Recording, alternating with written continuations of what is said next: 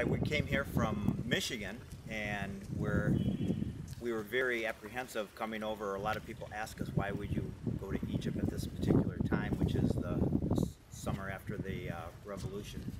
And we felt completely safe here. Our tour guides, Amin and Zamir, have been great hosts and have guided us to all the places that we should go to see. And we've also seen a lot of